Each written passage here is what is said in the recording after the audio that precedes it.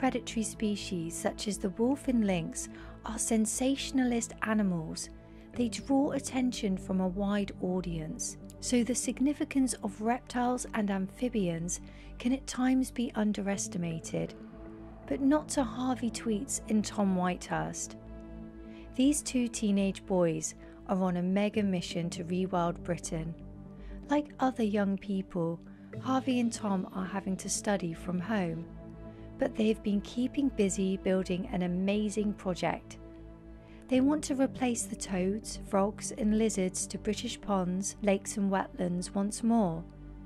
They want to restore reptile and amphibian species that are either virtually extinct or have been extinct for centuries in this country. They're also nurturing the common toad, which have declined by 68% in Britain since the 80s.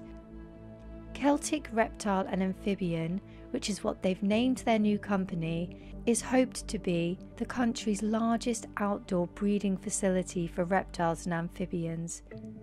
In the long term, they hope that the European pond turtle, which they source from Moldova, and the Aesculapian snake, already unofficially released in a couple of UK sites, are reintroduced. They've secured the financial backing of leading rewilders, and they're already earning sponsorship from their YouTube channel. This allowed them to rent a half-acre patch of ground, a short walk from their homes. This is going to be their new breeding facility. They're still working on the site and are currently building a security fencing for the enclosures, with rat-proof mesh and a quarantine area. Ultimately, they want to breed thousands of amphibians and reptiles to support conservation programs and bring back species including the pool frog, the agile frog and the moor frog on Britain's new beaver-created wetlands. Collectively, amphibians assemble into a massive superorganism which feeds many species.